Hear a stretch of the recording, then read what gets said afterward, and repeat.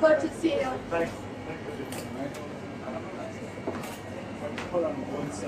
So I hear you're a dog lover, stores. I am. Yeah. Big involved in dog rescue. Are you really? Part of our work is I'm a volunteer director with Dundalk Dog Rescue. Well, good for you. And we rehome, since 2005, over 12,000 dogs at that moment. So 5. And we just finished building one of the best centres in Ireland. We finished 6 months ago. Yeah, we built the state-of-the-art centre in Dromiskin. Here we have President Joe Biden arriving into this ice cream shop in Dundalk, having a good chat with the members of staff there.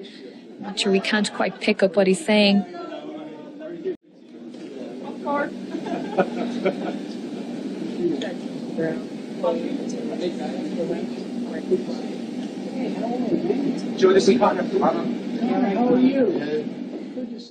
We will have to speculate as to what flavour he's going to get.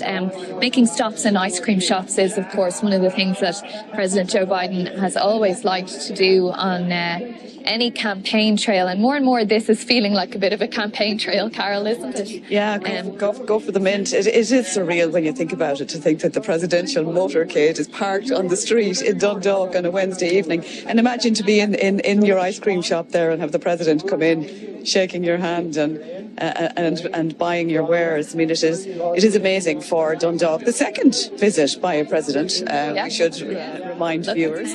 Bill Clinton was in Dundalk in 2000, and I know he brought a lot of prosperity. The local spokesperson on radio today was just saying how much it meant to the town, that it really did bring a lot of prosperity there afterwards. So I guess Dundalk is